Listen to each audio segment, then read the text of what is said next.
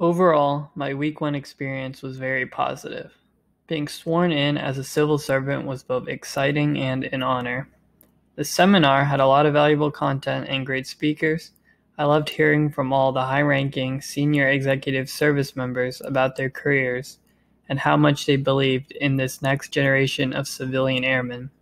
Specifically, I enjoyed guest speaker Mrs. Gail Forrest. She was very inspiring yet real, providing both great information and great advice to us PCIPs. Working with the science and engineering team during the breakout session was also great. The leaders were charismatic and helpful, providing a lot of good practicals about the conversion to PAC and beyond. The online nature of this year's seminar also provided challenges, making it more difficult to engage with and more prone to information fatigue, but it was still a good experience.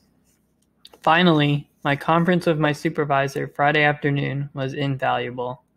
I was provided with a lot of good information about what we would be doing sans COVID and a lot of information about the PAC work environment we would find ourselves in given a conversion.